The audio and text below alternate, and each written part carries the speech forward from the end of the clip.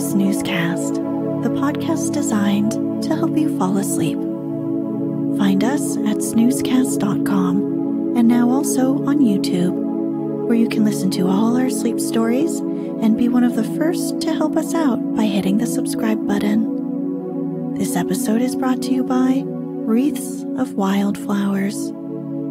Tonight, we'll read the first part to The Fairy of the Dawn, a Romanian fairy tale by German author Mite Kremnitz. This story features a prince who doesn't seem likely at first to be as heroic as he turns out to be. He's more interested in singing and laughing than seeking adventure, fortune, or battles, as his brothers do. The author, Kremnitz, was born Marie von Bardeleben and moved with her husband and children to Romania from Germany. There she became the maid of honor to the Romanian queen and fellow writer, Queen Elisabeth. Queen Elisabeth herself had a reputation for being an eccentric dreamer. They wrote several books together under pen names, and Kremnitz went on to publish many books of her own. The other half of this story will air in the next episode.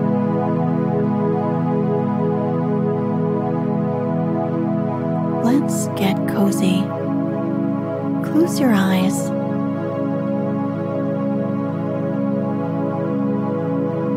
Relax your body into the softness of your bed.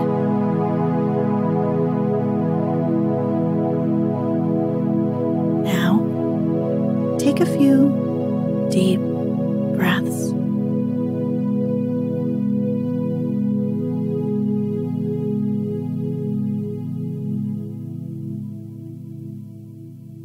Once upon a time, what should happen did happen.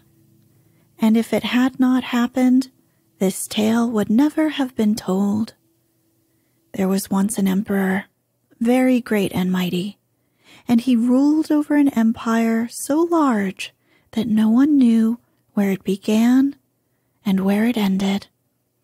But if nobody could tell the exact extent of his sovereignty, everybody was aware that the emperor's right eye laughed while his left eye wept. One or two men of valor had the courage to go and ask him the reason of this strange fact, but he only laughed and said nothing. And the reason of the enmity between his two eyes was a secret only known to the monarch himself. And all the while the emperor's sons were growing up, and such sons they were, all three like the morning stars in the sky. Florea, the eldest, was so tall and broad-shouldered that no man in the kingdom could approach him. Kostan, the second, was quite different. Small of stature and slightly built, he had a strong arm and stronger wrist. Petru, the third and youngest, was tall and thin, more like a girl than a boy. He spoke very little, but laughed and sang and laughed, from morning till night. He was very seldom serious, but then he had a way when he was thinking of stroking his hair over his forehead, which made him look old enough to sit in his father's council. "You're all grown up, Florea," said Petru one day to his eldest brother. "Why don't you go and ask father why one eye laughs and the other weeps?" But Florea would not go. He had learnt by experience that this question always soured his father's mood. Petru next went to Kostan, but did not succeed any better with him. "Well, well, as everyone else is afraid, I suppose I must do it myself. observed Petru at length. No sooner said than done. The boy went straight to his father and put his question to him.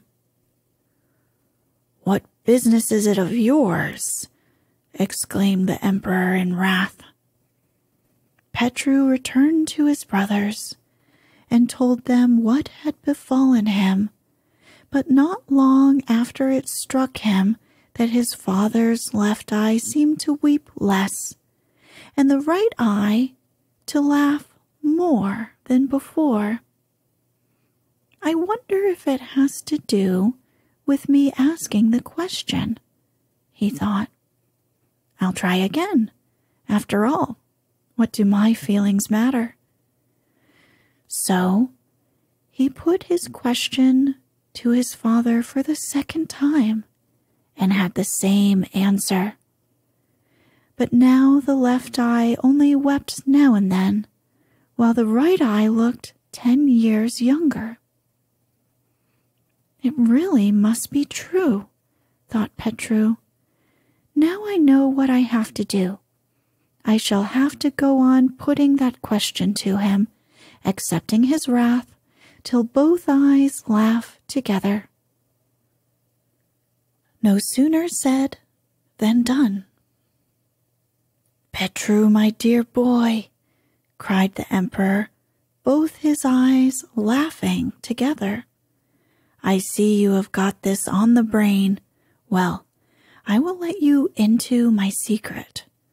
My right eye laughs when I look at my 3 sons and see how strong and handsome you all are, and the other eye weeps because I fear that when I am gone, you will not be able to keep the empire together and to protect it from its enemies.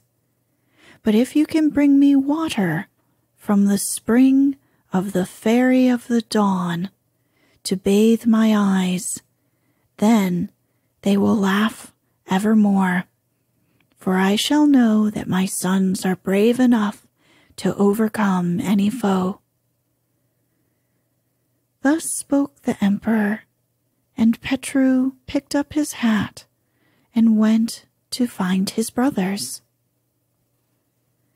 The 3 young men took counsel together and talked the subject over well, as brothers should do. And the end of it was that Florea, as the eldest, went to the stables, chose the best and handsomest horse they contained, saddled him, and took leave of the court. "I am starting at once," said he to his brothers, "and if after a year, a month, a week, and a day, I have not returned with the water from the spring of the Fairy of the Dawn, you, Costin, had better come after me." So saying, he disappeared round a corner of the palace. For 3 days and 3 nights he never slowed. Like a spirit, the horse flew over mountains and valleys till he came to the borders of the empire. Here was a deep trench that girdled it the whole way around, and there was only a single bridge by which the trench could be crossed. Florea made instantly for the bridge, and there pulled up to look around him once more, to take leave of his native land. Then he turned, but before him was standing a dragon with 3 heads, all with their mouths wide open, one jaw reaching to heaven, and the other to earth. At this sight, Florea did not wait to give battle. He put spurs to his horse and dashed away, where he neither knew nor cared. The dragon heaved a sigh and vanished without leaving a trace behind him. A week went by. Florea did not return home. 2 passed, and nothing was heard of him. After a month, Costin began to haunt the stables and to look out for a horse himself. And the moment the year, the month, the week, and the day were over, Costin mounted his horse and took leave of his youngest brother. "If I fail, then you come," said he, and followed the path that Florea had taken. The dragon on the bridge's 3 heads were more terrible than before, and the young hero rode away still faster than his brother had done. Nothing more was heard either of him or Florea, and Petru remained alone. "I must go after my brothers," said Petru one day to his father. "Go then," said his father, "and may you have better luck than they." And he bade farewell to Petru, who rode straight to the borders of the kingdom. The dragon on the bridge was yet more dreadful than the one Florea and Costin had seen, for this one had 7 heads instead of only 3. Petru stopped for a moment when he caught sight of this creature. Then he found his voice. "Get out of the way," cried he. "Get out of the way," he repeated again, as the dragon did not move. "Get out of the way," he said as one final summons, and he drew his sword and rushed upon the dragon.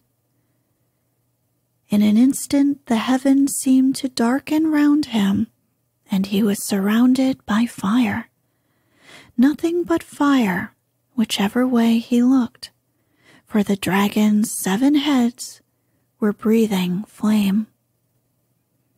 The horse neighed and reared, and Petru could not use the sword he had in readiness.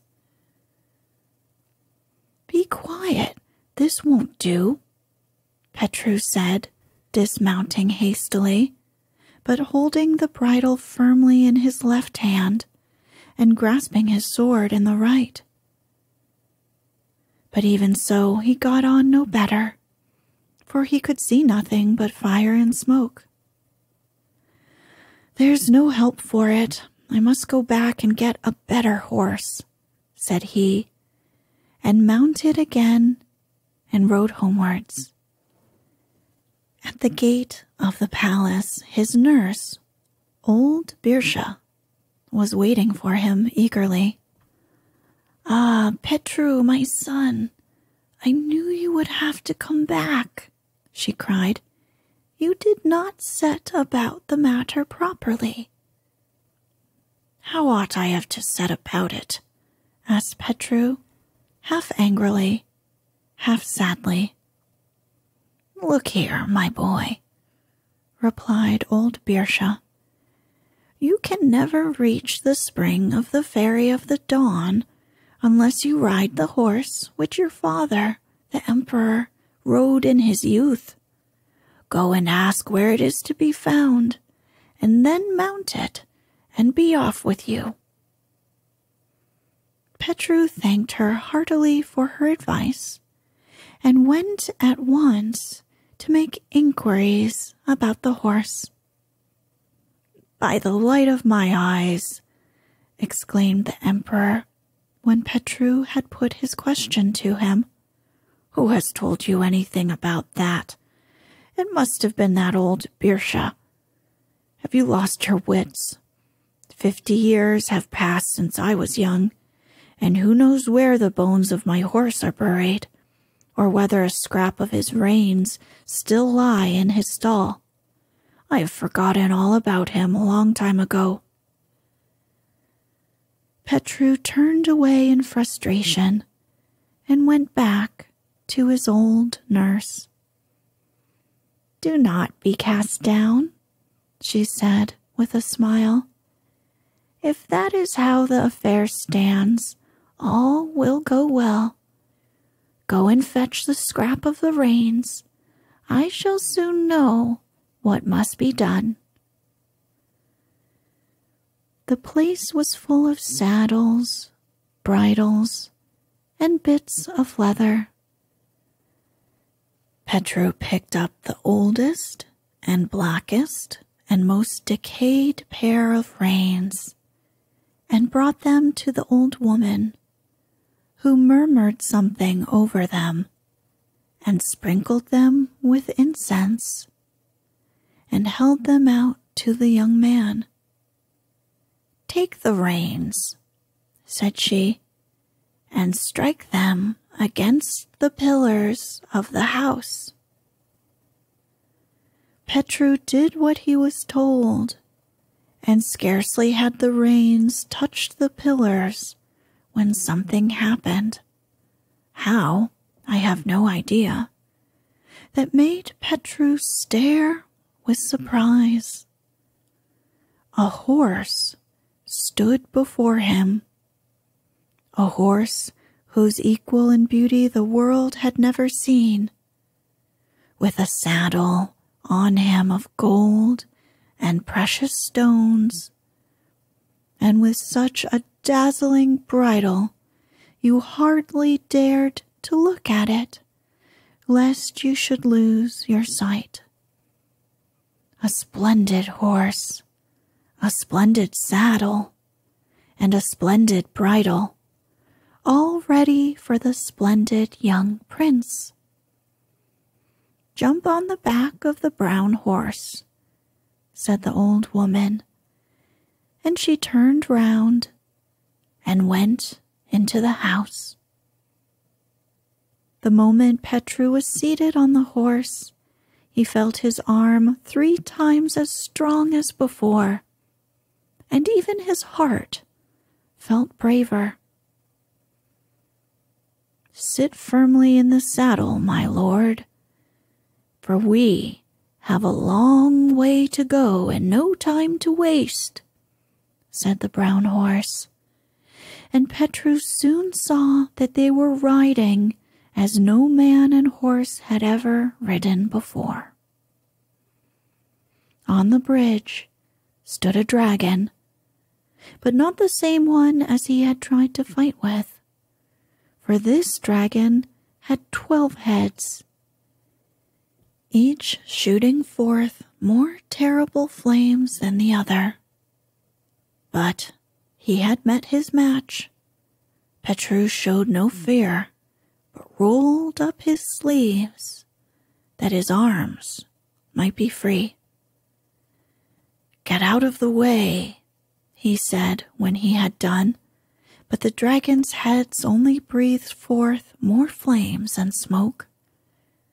Petru wasted no more words, but drew his sword and prepared to throw himself on the bridge.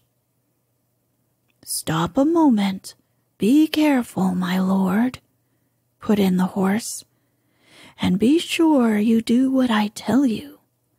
Dig your spurs in my body, draw your sword, and keep yourself ready, for we shall have to leap over both bridge and dragon, and if you need to use your sword, you must clean it and put it back before we get to the other side.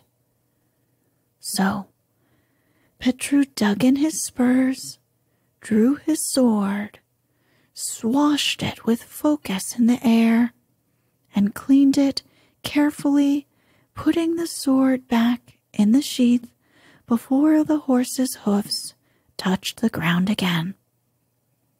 And in this fashion they passed the bridge.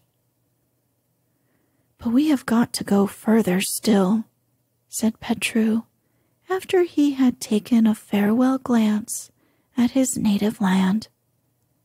Yes, forwards, answered the horse, but you must tell me, my lord, at what speed you wish to go. Like the wind? Like thought? Like desire? Or like a curse? Petru looked about him, up at the heavens, and down again to the earth. A desert lay spread out before him, whose aspect made his hair stand on end. It was so immense. "We will ride at different speeds," said he, "not so fast as to grow tired, nor so slow as to waste time."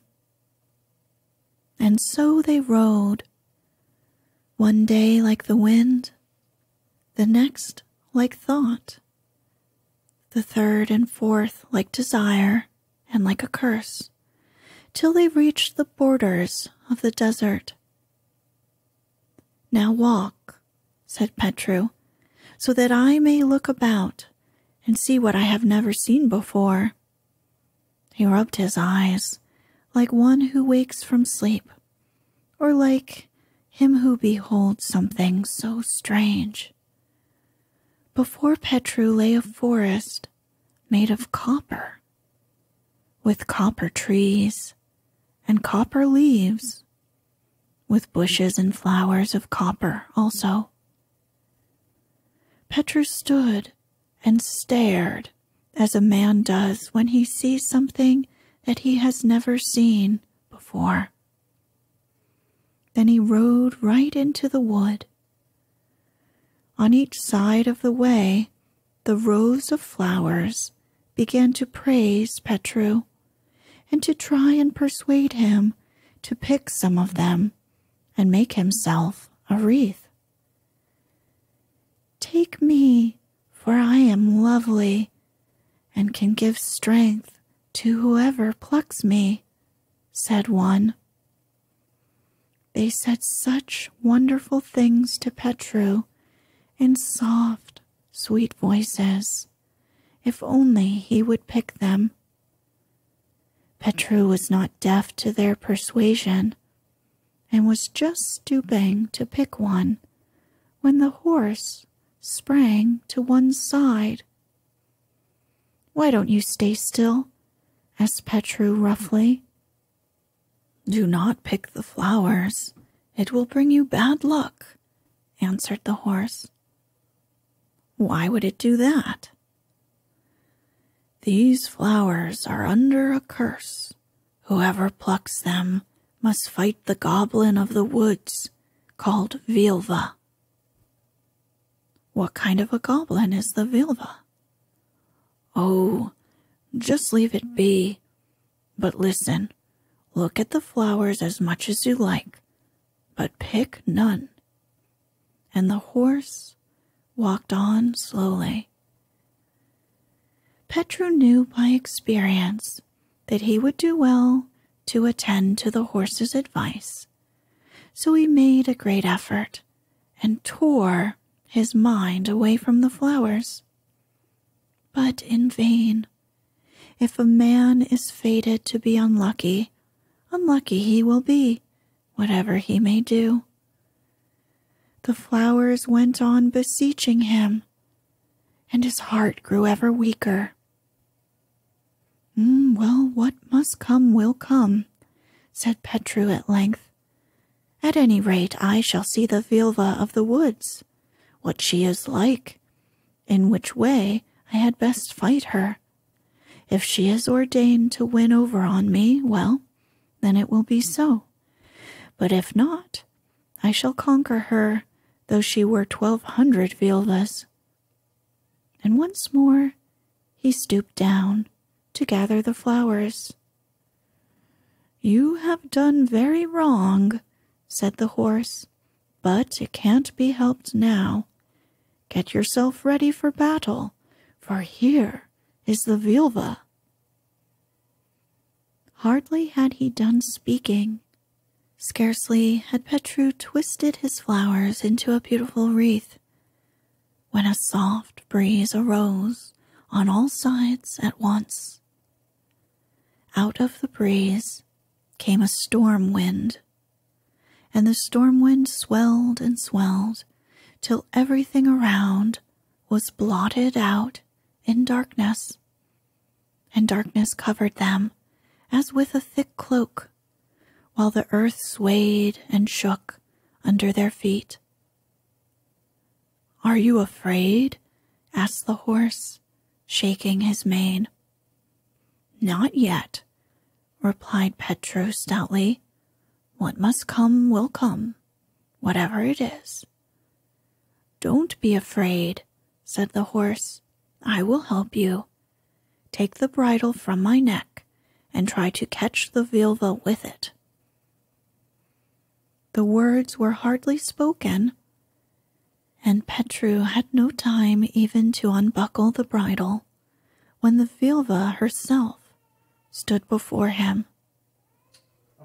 She had a mane like a horse, horns like a deer, a face like a bear, eyes like a polecat, while her body had something of each.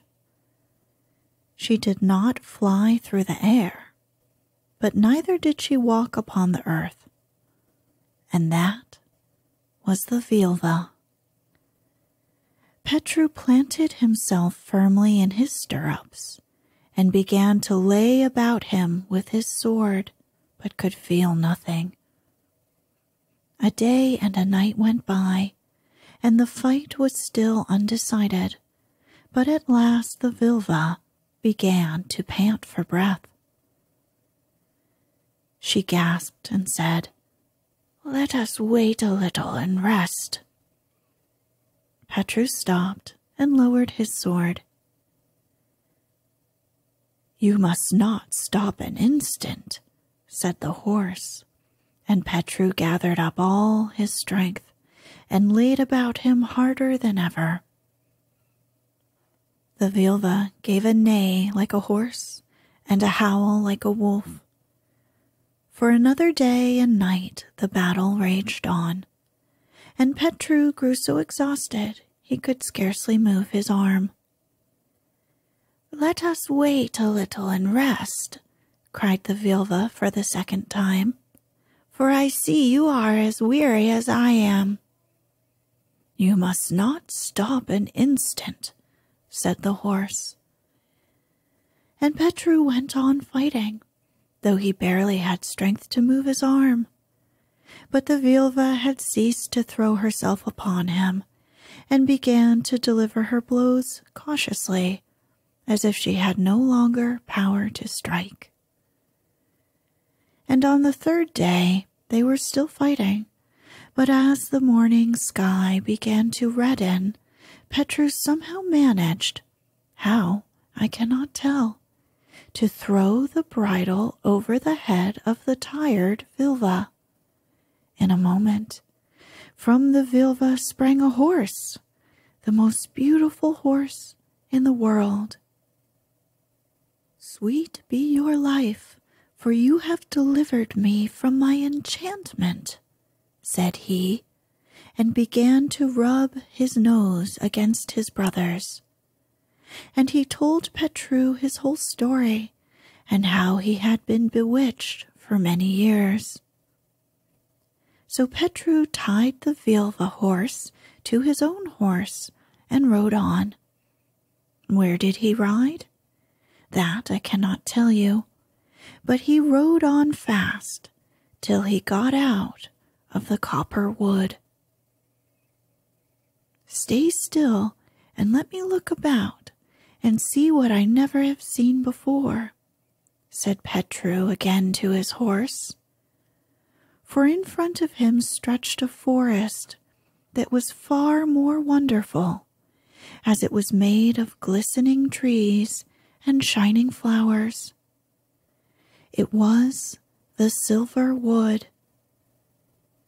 As before, the flowers began to beg the young man to gather them. "Do not pluck them," warned the Vilva horse, trotting beside him, "for my brother is 7 times stronger than I."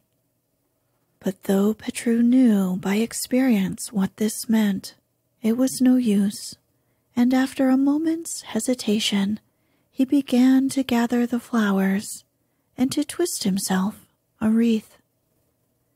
Then the storm wind howled louder, the earth trembled more, and the night grew darker than the first time, and the Vilva of the silver wood came rushing on with 7 times the speed of the other. For 3 days and 3 nights they fought, but at last Petru cast the bridle over the head of the second Vilva. "Sweet be your life, for you have delivered me from enchantment," said the second Vilva, and they all journeyed on as before.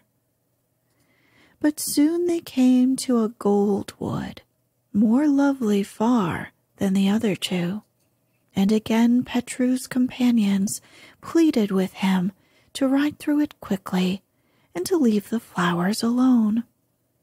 But Petru turned a deaf ear to all they said, and before he had woven his golden crown, he felt that something terrible, that he could not see, was coming near him right out of the earth. He drew his sword and made himself ready for the fight. "I will lose," cried he, "or he shall have my bridle over his head."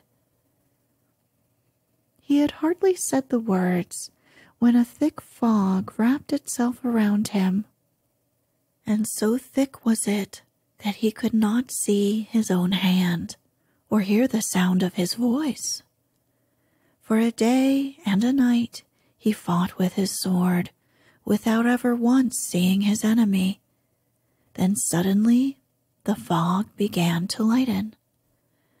By dawn of the second day it had vanished altogether, and the sun shone brightly in the heavens. It seemed to Petru that he had been born again. And the Vilva? She had vanished. "You had better take breath now you can, for the fight will have to begin all over again," said the horse. "What was it?" asked Petru. "It was the Vilva," replied the horse, "changed into a fog. Listen, she is coming again." And Petru had hardly drawn a long breath when he felt something approaching from the side, though what he could not tell. A river, yet not a river, for it seemed not to flow over the earth, but to go where it liked, and to leave no trace of its passage. "Woe be to me," cried Petru. "Beware and never stand still," called the brown horse, and more he could not say, for the water was choking him. The battle began anew. For a day and a night Petru fought on, without knowing at whom or what he struck. At dawn on the second, he found that both of his feet were lame. "Now I am done for," thought he, and his blows fell thicker and harder in his desperation. And the sun came out, and the water disappeared, without his knowing how or when. "Take breath," said the horse, "for you have no time to lose. The Vilva will return in a moment." Petru made no reply, only wondered how, exhausted as he was, he should ever be able to carry on the fight. But he settled himself in his saddle, grasped his sword, and waited. And then something came to him. What, I cannot tell you.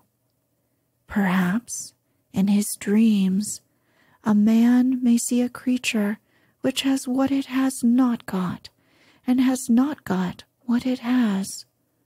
At least, that was what the Vilva seemed like to Petru. She flew with her feet and walked with her wings.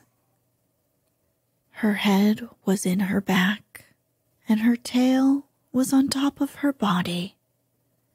Petru shook himself and took heart and fought as he had never yet fought before. As the day wore on, his strength began to fail, but when the gray light of the morning came, he was past standing on his feet and fought now upon his knees. "Make one more struggle, it is nearly over now," said the horse, seeing that Petru's strength was waning fast. Petru wiped the sweat from his brow with his gauntlet, and with a desperate effort rose to his feet. "Strike the Vilva on the mouth with the bridle," said the horse, and Petru did it. The Vilva uttered a neigh so loud that Petru thought he would be deaf for life, and then, though she too was nearly spent, flung herself upon her enemy. But Petru was on the watch and threw the bridle over her head as she rushed on, so that when the day broke, there were 3 horses trotting beside him. The 4 horses galloped fast, and by nightfall they were at the borders of the golden forest. Then Petru began to think of the crowns that he wore and what they had cost him. "After all, what do I want with so many? I will keep the best," he said to himself, and taking off first the copper crown and then the silver, he threw them away. "Stay," cried the horse. "Do not throw them away. Perhaps we shall find them of use. Get down and pick them up." So Petru got down and picked them up, and they all went on. In the evening, when the sun is getting low, and all the midges come out and fly around the meadow, Petru saw a wide heath stretching before him. At the same instant, the horse stood still.